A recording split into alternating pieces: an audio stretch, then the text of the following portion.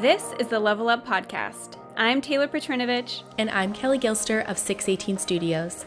And we are on a mission to help filmmakers level up their businesses and their craft so they can make more and work less. We want to help you confidently take your business from mainstream to luxury, and it all starts right here.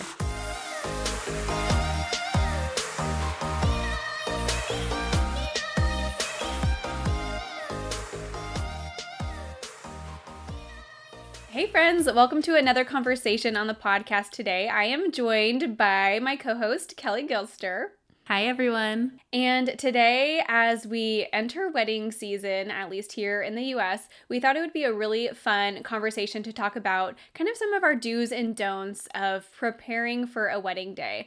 So we're going to be covering essentially a week leading up to a wedding day so that we can have the best success with mindset and gear and the filming process as we can, so we can best serve our clients and use the content and those relationships that we form on the wedding day to then level up our own businesses.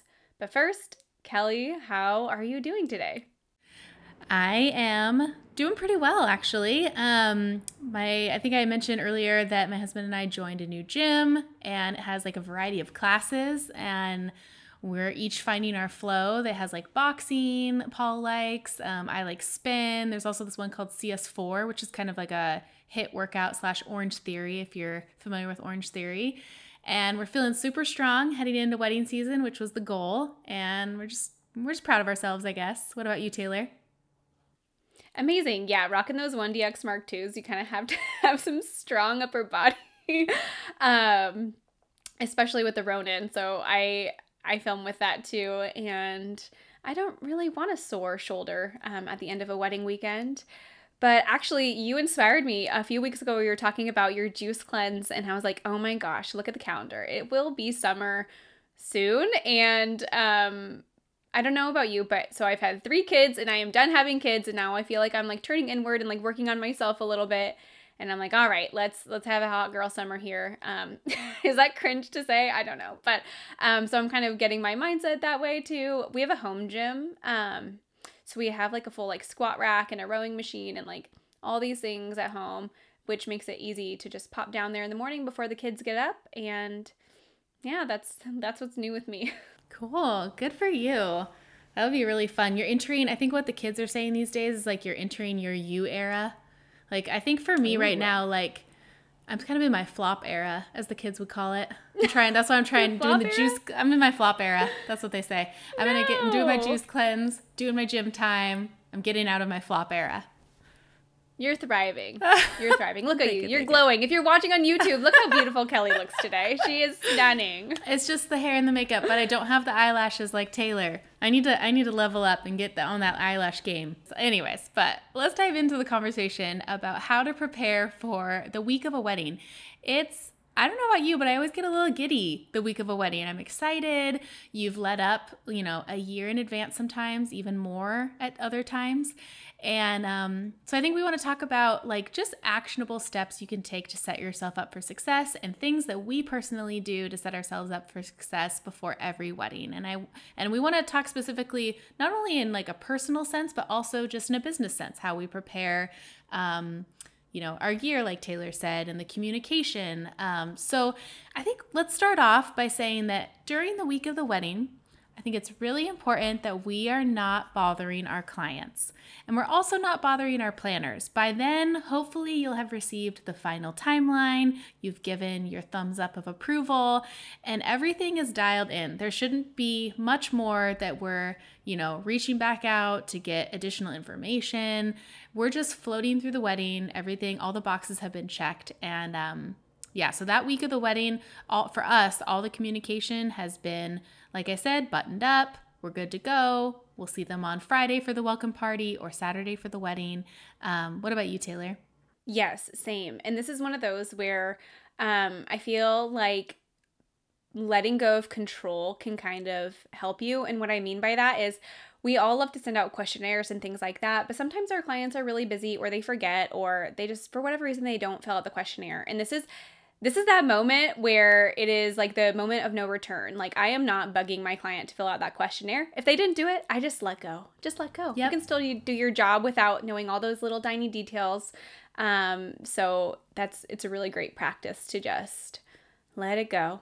Yeah, I know. I was like really, in the early years, I was like so nervous about the fact that the client didn't fill out the questionnaire. And I think the questionnaire was kind of more formulated in a time where we weren't getting as detailed timelines from a planner, or we weren't even working with a planner all the time. Maybe it was just a venue coordinator that sent us like a very generic timeline. And so the questionnaire helped to fill in the gaps and get a little bit more personalization from the client. And I've actually still held on to that questionnaire. It's actually something too that we have included in our shop. There's a link down in our show notes to our shop for that.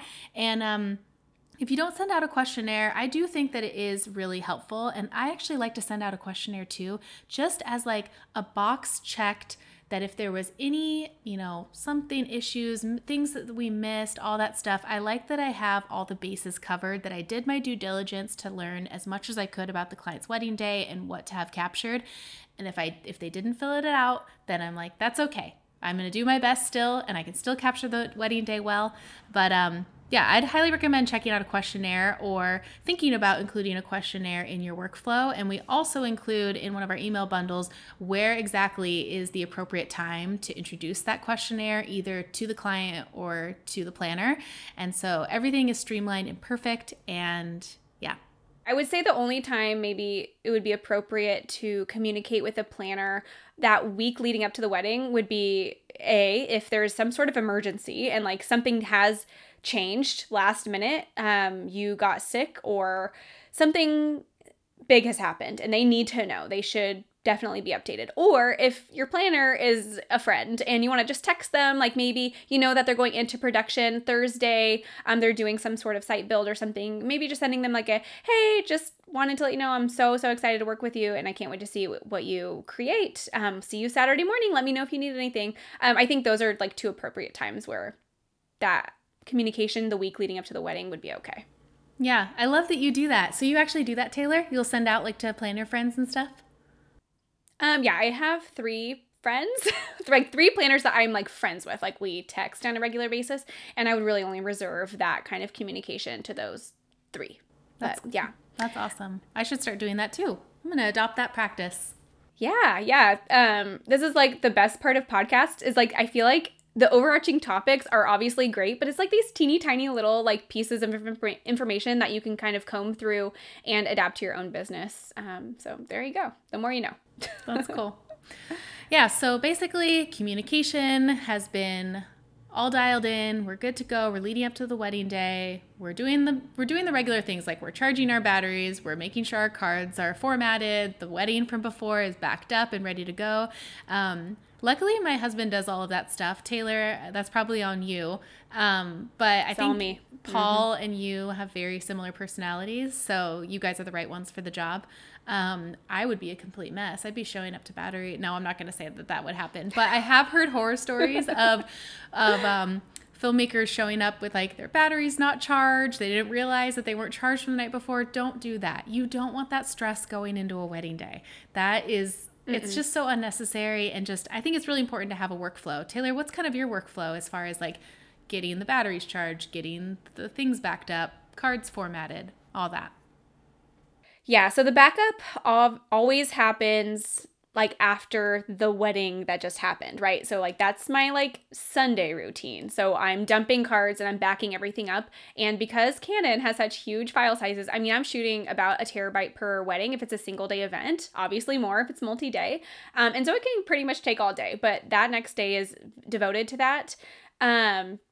So by the time I go to charge and get ready for my next wedding, that's all done. So I really don't have to worry about it. And I keep things like duplicated and duplicated again in a fireproof safe. Like I am not taking any chances when it comes to that. So that's all done. I go through all of my battery charging and formatting usually on Wednesday. Like I have like days of the week that I assign to each of these tasks. So I'll charge batteries and format all cards and replace batteries and like audio recorders on the Wednesday. That way Thursday, I get to you know, that's when I like wipe down lenses and pack my bag very like systematically. That way Friday I can bring all of my gear downstairs, stage it by the front door. That way the morning of the wedding, I don't have to do any of those things. But beyond gear, I feel like there's a few things leading up to the wedding day that you kind of have to plan in advance. And one of those things is like dry cleaning. Kelley, I remember you mentioning to me that you have a dry cleaning routine. What does that look like? Again, this is Paul. He's my he's my personal assistant. He just does so much for our business. Like, let's be real. Can we all applaud Paul for all this? I'm just over here like color grading things and doing edits, but doing all the artsy things. I want a Paul. Where can I get one for my business? Yes. I feel like I don't appreciate him to his fullest. But anyways, he started dry cleaning his stuff mainly out of the realization that he was terrible at ironing. And I remember back in those days, he'd like get the ironing board out and he'd be ironing his dress shirt. I think at the time he still wasn't wearing like a full suit. And I'd be over there trying to like iron my dress, and it just like never really looked totally polished. Like I was never quite happy with it. And so we'll take all of our stuff to the dry cleaners, whatever we need, and then he'll get it back like Wednesday or Thursday. And then basically we'll just like keep it in its neat little bag before we like walk out the door, so it looks nice and pressed. He actually won't even like put on his suit, or he'll put on like his pants, but he won't put on his dress shirt and jacket until like he's in valet, kind of, just to make sure that it doesn't like get wrinkled. He's not getting out of the car with like a wrinkled up jacket. So we just feel like way more confident showing up to a lot of times like a black tie wedding that we're shooting. So I think that, you know, those really small touches of maybe investing in dry cleaning for your, you know, your dresses or jumpsuits or anything like that is really important. Also just ensuring like, okay, so I'm a blonde. If you're watching on YouTube, I have some roots right now. It's fine. But I'm already like, I was just thinking today about when I need to like get in to get my hair done. And I know that our first wedding of the year is going to be March 25th. So I'm going to make sure that I make an appointment the week before then. And so I have nice fresh hair to start the season. And then I'm just feeling my best, looking my best. And yeah. Yeah, I love that. The hair is such an important, it's kind of like, I would say similar to like making sure a guy has like cleaned up if he has facial hair, like make sure that's cleaned up. Like general hygiene and upkeep is definitely that week leading up to the wedding. So one thing I used to do, and I kind of stopped having it with having a newborn last year. Things are just chaos, you know, but I want to start again this year, is getting my nails done the week of a wedding. You had mentioned on a previous episode, and I thought it was such an excellent point, that your hands are really like kind of a key player on the wedding day. And so many people are going to be looking at your hands. And to me, I definitely feel like at this level of the market, like it's truly all in the details, and people can be very easily turned off by some gnarly looking fingernails. I'll even take it a step further, and we can agree to disagree, or those listening. I think it's really important to just because I get my nails done, like Taylor said, the week leading up to a wedding. Right now mine are not done. If you're on our YouTube channel, giving them a break for the off season, but yeah, I always just kind of go with a neutral color. I don't really want to like get people to focus on my nails. I don't have like crazy designs. I'm not painting them lime green. Like I just don't really want to bring attention to my hands. I want them to look polished, and that maybe they would notice that they're nicely done, but I just want them to blend in. So I'm always just doing kind of a nude nail. And sorry guys listening, you're like, this is really pointed towards me. But no, and also for the guys too, manicures, keeping their nails nice. Paul's good at that. He'll like give himself a manicure the week before the wedding or whatever, week of. So yeah, all those little details that I think just really elevate your business, making a good lasting impression. Yeah, absolutely. I will add to that. This is for those who are not doing destination events, and I would actually love to talk about that because I think when you're flying to an event, or maybe even driving like 10 hours, your routine is going to look a little bit different. But I love running my car through the car wash a few days before the wedding. That's usually like a Wednesday thing too. So I'll do that. And this is when I get the vacuum out and I'm vacuuming up all like the goldfish and whatever else my kids spilled in there. They love to like, they're like little trash monsters. They love just like shoving trash into like the car doors and everything. So like I go through and make sure everything's all tidy, because there is nothing more mortifying than parking at a venue and having another vendor literally watch you get out of the car. Like, I feel like the car tells so much about a person, and it's okay if your day-to-day life, especially if you have kids, things, you know, go a little bit unchecked. But when we're showing up to a very professional and like fancy, like this is like a fancy event, like I think that we need to show a little bit of respect and put our best foot forward, and the vehicle is a big piece of that puzzle. So oh yeah, that's for my sure. opinion. The cars. And if a valet is like driving around your car, there's like trash falling out. Oh my gosh, I'm like cracking myself up just like the visual.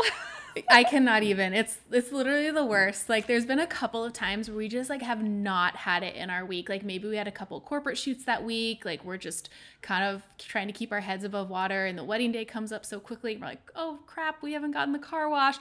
It's so mortifying when we're like, I'm like over here like trying to like stash things into the center console. Like it's so bad. I'm like don't look. Yeah.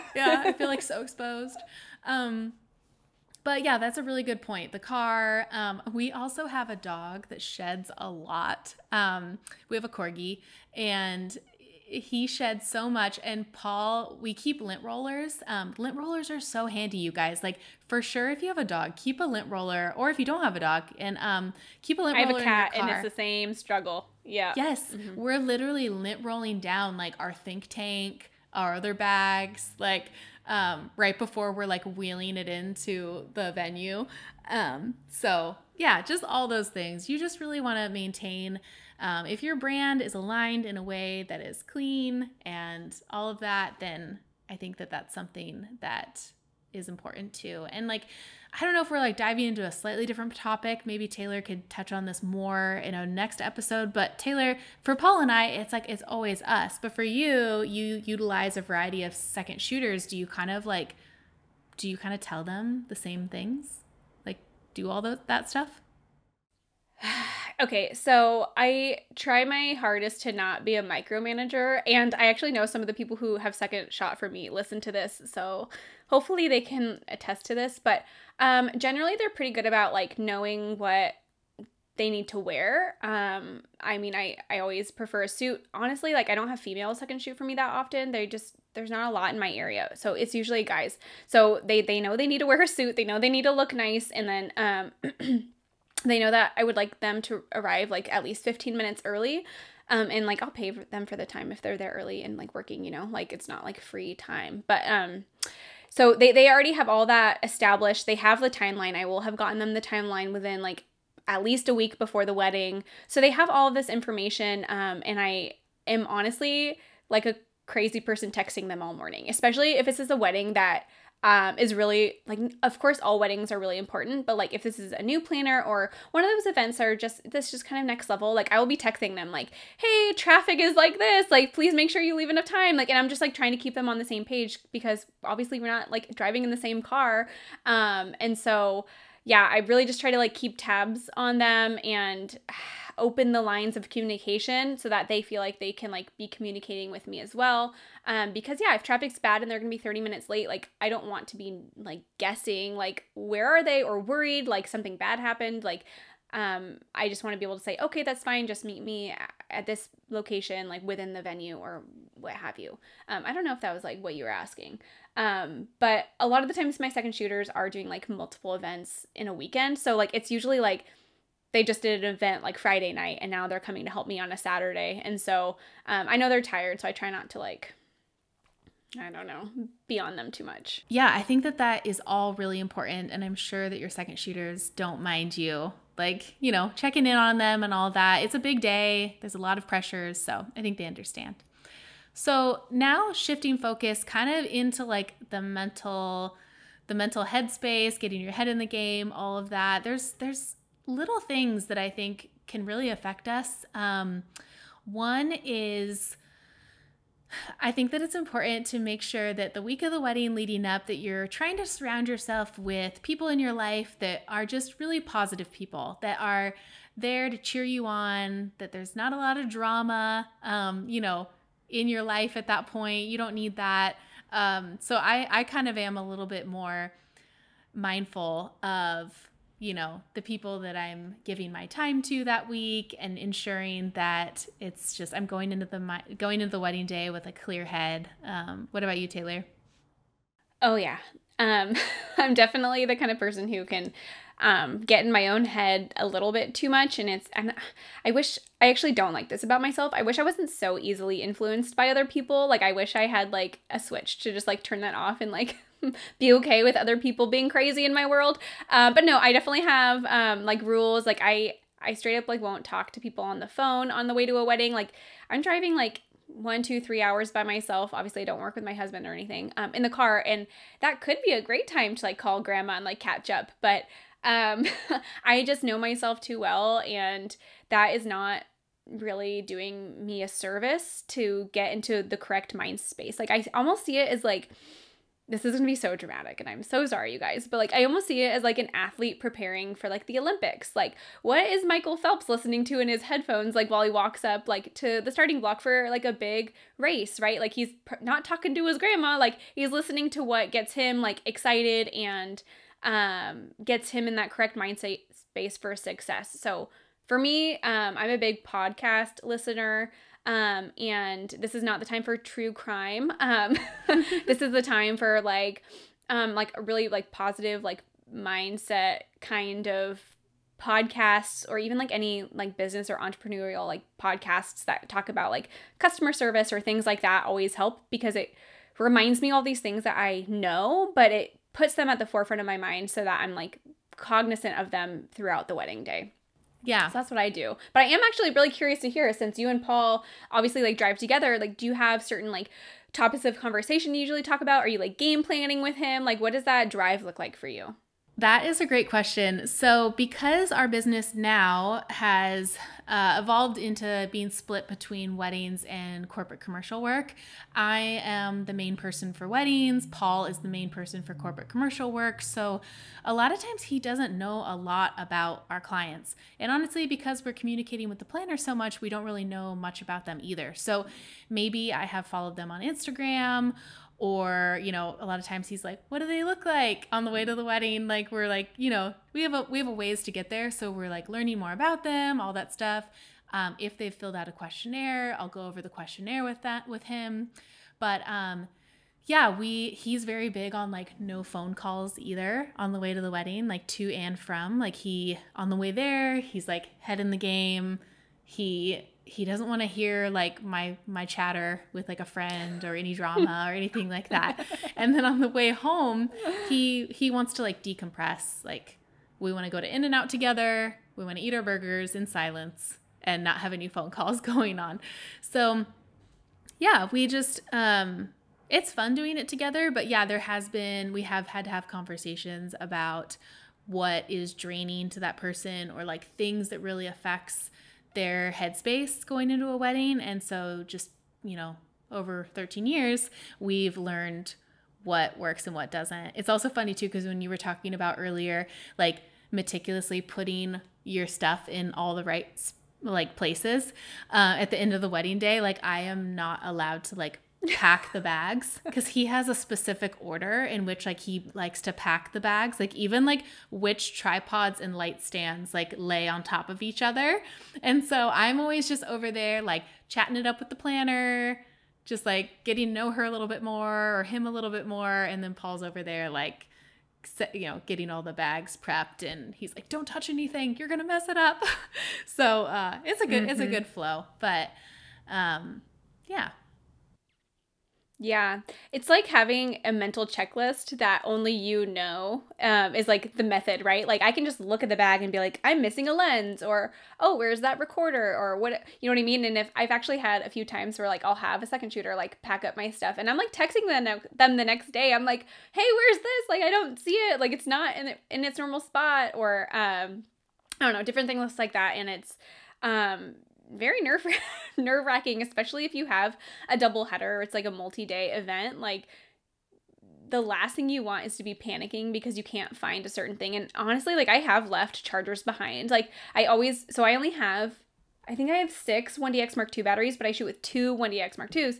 And so I always like charging batteries. Like, I bring 2 chargers and like there's always something on the charger. And if I were to forget that, like, I would be mortified. Like, I would be driving 2 hours the next day to go grab it because I just don't want to have to order a new one. But yeah, having methods is really, really important, I would say. And I wish, again, I'm just gonna say, like, I wish I had my own Paul to come do all my stuff for me, because I would love to be chatting with the planner and networking at the end of an event instead. So those are the woes of a solo person. Yeah, but husband and wife teams, like, they have their things too, but it's all good. So one other thing that I wanted to talk about, I don't know if you guys listening like have kids yet, or if you don't have kids yet. If you don't yet and you plan to someday down the road, I think that one of the things, and hear it from me first. I don't know what Taylor's workflow is, but I have realized that I can better serve my clients. I'm more prepared for a wedding day. I'm refreshed and ready to go when I have handed my kids off to grandma and grandpa or a nanny or whoever's watching them the night before. So maybe that means, like, if Paul and I are traveling, we'll like head up to Santa Barbara or down to San Diego the night before, and they'll be at home, or we're having grandma and grandpa grab them before. Like, just having like an empty house and just being able to focus just on like what I need to do and prepare myself and our bags and all that stuff. Like, it's so chaotic to me to have to like cook breakfast for 2 kids and like have the house a mess like while I'm trying to get ready. So that was kind of it was okay when we had like our son, but Taylor and I had babies like around the same time last year, right? It was January for you? December. Close, okay. Yeah. And then I was and then I had our daughter end of February. So yeah, pretty much the same time. And so when 2 kids came in the picture, it was like a whole game changer for me. I had to like realize like how to prioritize my mental health. And one of the things is like waking up either at a hotel or in our home kid free. So that's been something that we've had to make a priority, and it's been really a game changer for our business. I am jealous. Yeah. So I have a lot of thoughts about this. In a perfect world, like, yes, I would love to do that. So obviously, like, I'm not in business with my husband. Like, he is not part of the picture. So it wouldn't make sense to like send our kids off, because why would we? Like, he's home, right? But like, I am, like, throughout the week, like the primary caregiver. So all of those responsibilities do fall on me typically. Like, of course he's capable of like making breakfast, but like I wake up early. I'm a morning person. It just is naturally something that I do. But I'm not going to lie. Like, it is very stressful. Like, if I know I have to like beat traffic to get down to Napa and I have to leave by 9 a.m. And I am doing all the things and trying to get myself ready, it is so stressful. Throw in a newborn and getting like spit up on in your like black work clothes, like as you're walking out the door trying to say goodbye, forget it. Anyway, I know that we're not the only ones with babies. So yeah. If you are in that season of life, just please know that, number one, you're not alone. You're absolutely not alone. And if you feel stressed out, like, that's okay. And that is so understandable. And we can relate, trust me. But number two, that it is a season and it gets easier, I promise. So yeah, that is like hard. And then my husband actually has a very non-traditional work schedule. And so there's a lot of times where he's not home, or he just worked overnight and he's still sleeping, or anyway. So I need to get better about that, because I do think that it would be very beneficial to not have the kids around, honestly, like the morning of the wedding. And that is a perk of more destination weddings. I don't really travel outside of California much. For weddings, I do have one in Texas this year, but even just hopping down like on a plane to go to like Ojai Valley or Santa Barbara or anywhere like around there, it is kind of a luxury to fly in the night before and have like a meal by myself and breakfast by myself and just focus on the task at hand. So I'm a rambler. I'm sorry, guys. Oh, I am too.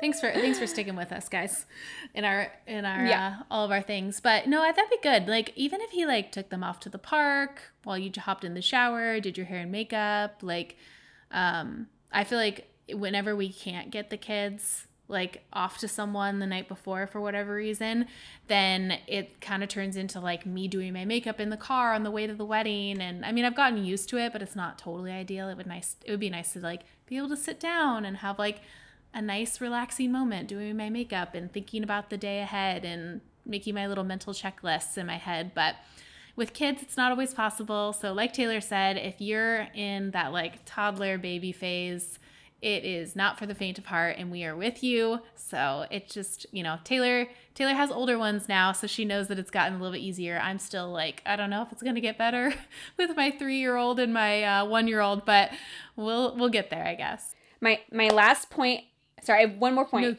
No, go. And this is for everyone who finds yourself getting hangry, or if you get like the shakes, if it's been too long since you've eaten. I think it's really smart to not count on a vendor meal. Like, don't be like, cool, I get to eat at 7 o'clock tonight, because that meal may never come, or you may have to work through it. We never really know. So I'm huge on packing a ton of snacks. I pack a little lunchbox with like basic food, like a peanut butter jelly sandwich and a Cliff Bar and applesauce, whatever snacks my kids have. And that will be like the last thing that I will say about that is like, be prepared with the food, especially if you know yourself and if you start getting a little cranky or are not performing at your best when you're really, really hungry. I will leave you with that.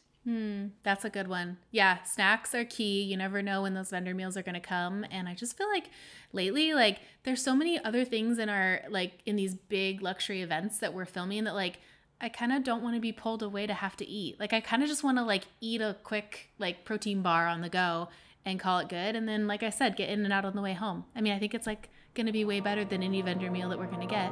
So why not?